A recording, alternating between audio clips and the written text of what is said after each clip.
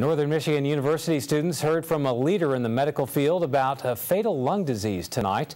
Dr. William Wadland from Michigan State University talked about chronic obstructive pulmonary disease, or COPD.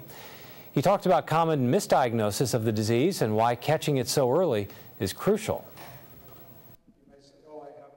It's important to find out early because there are things that you can do to prevent it and so that you can live longer.